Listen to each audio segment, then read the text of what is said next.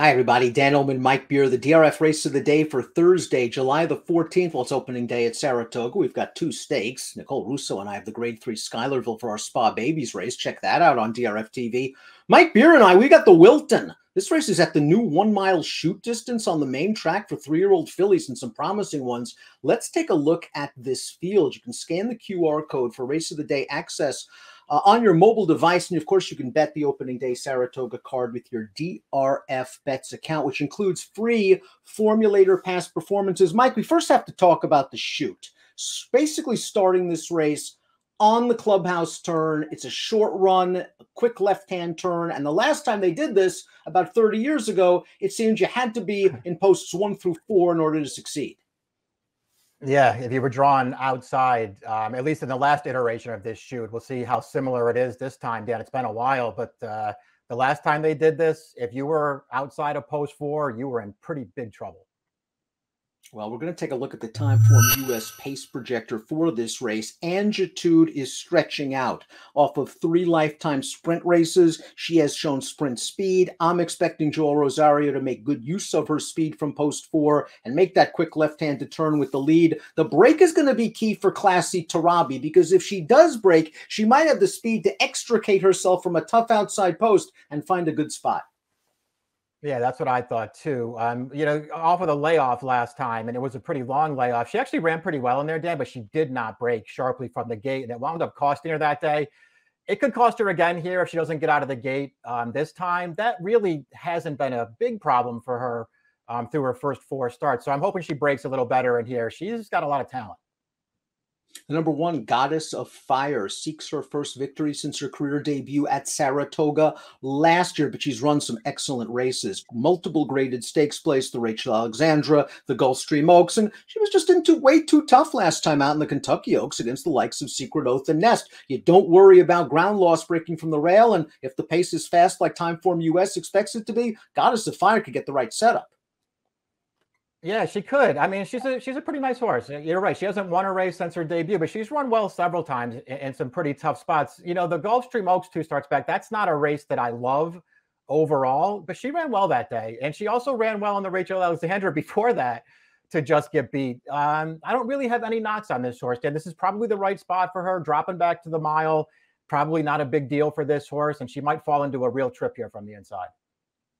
Although the buyer speed figures thus far have been light for the number 2, Gina Romantica, you just have a feeling that this 7-figure yearling purchase is getting ready for a breakout for Chad Brown, because Chad's treated her like a nice horse since day 1. She's won 2 of 3, but right after the maiden win at Tampa Bay, they threw her in the grade 3 Beaumont. That didn't work out. She faced a very nice horse in Matarea that day. She bounced out of that race to win this effort at Belmont over a sloppy track. I like the improved speed she showed in this first level allowance. She has to work very hard to win, Mike. I still think she's learning the game, but I think there's something here. Whether this is too much too soon, I'm not sure.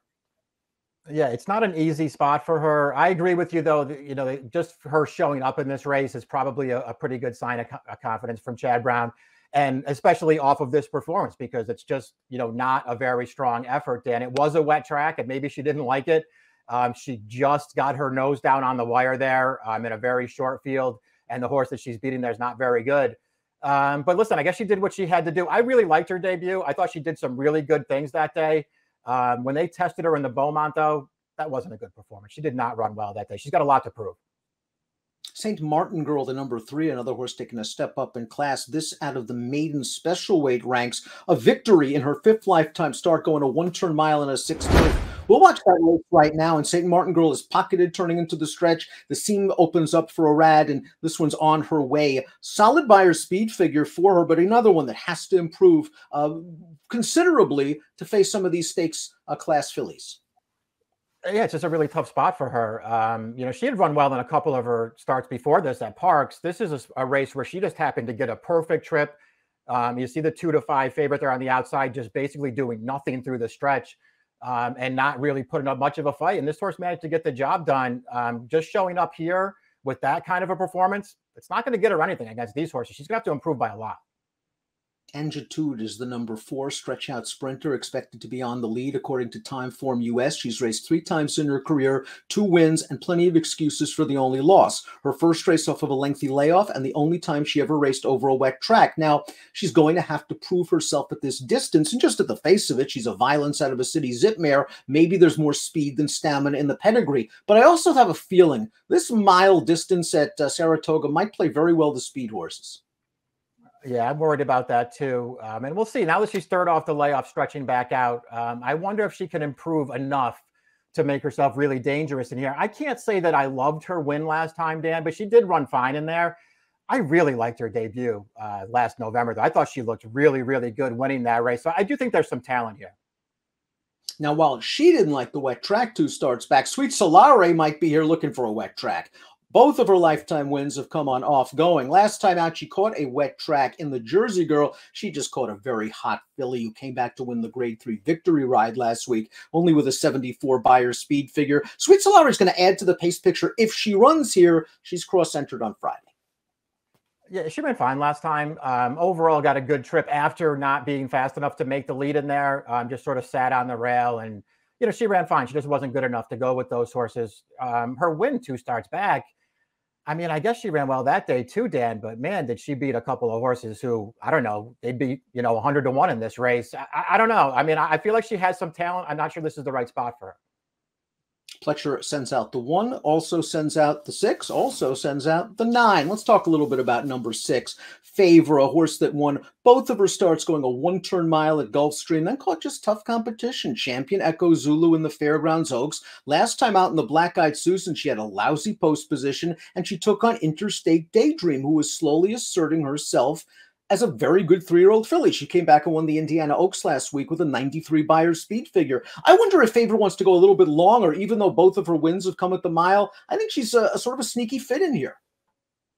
Yeah, I do too. I think she's dangerous in this race. It's interesting. I personally like her in here because they're cutting back. And when I watched that Black-Eyed Susan, I feel like she just didn't want to go that far. At least in that spot, she didn't. Because overall, her trip was a pretty good one, even though she had an outside post. She didn't lose a lot of ground. She followed Adair Manor into the stretch, only a couple lengths behind that horse.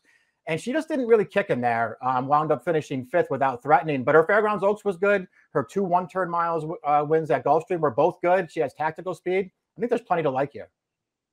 Tarabi is the number 7, going out for a very underrated trainer who had a big meet at Saratoga in 2021. She sent out Tarabi to finish 2nd in the spin-away behind Echo Zulu. Then she proved that race was no fluke at all. Running off a little bit of a layoff in the Breeders' Cup Juvenile Fillies and going 2 turns for the first time. She ran a good 3rd behind 2 pretty good fillies. And then, unfortunately, she was injured. She went to the sidelines for a while. First off the layoff, okay, she was beaten at odds on. She likely needed the race and maybe was using that as a springboard to this.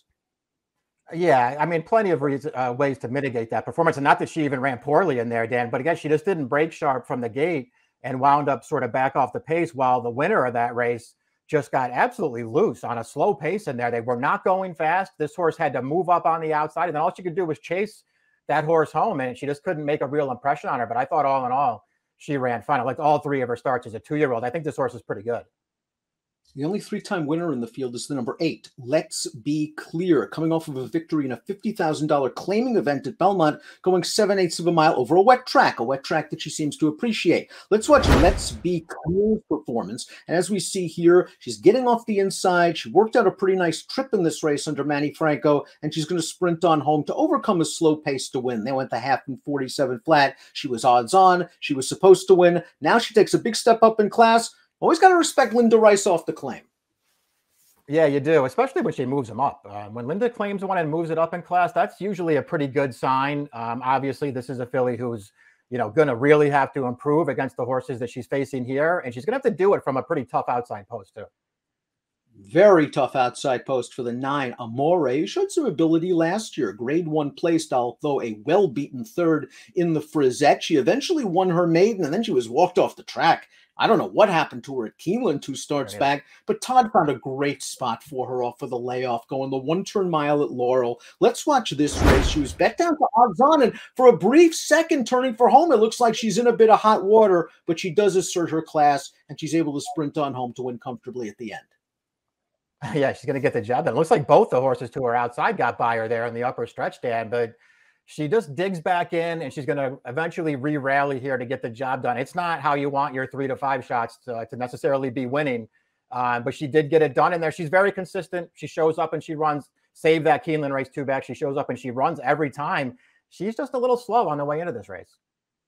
Her best races have come perhaps when she's on or near the lead, and highly unlikely that's going to happen here. The good news is she dropped way back in her debut at Saratoga last year and came with the run. It'll be interesting to see how she is able to deal with the outside post position. Before we get to our top selections, please click the subscribe button on the Daily Racing Form YouTube channel. All the latest DRFTV video offerings throughout Saratoga and Del Mar summer. Top pick time for our Thursday race of the day, opening day at the Spa. We're both going with Tarabi. I think she's the class of the race. I think she gained enough from a fitness standpoint last time out. And I think if she breaks, she can work out the right trip.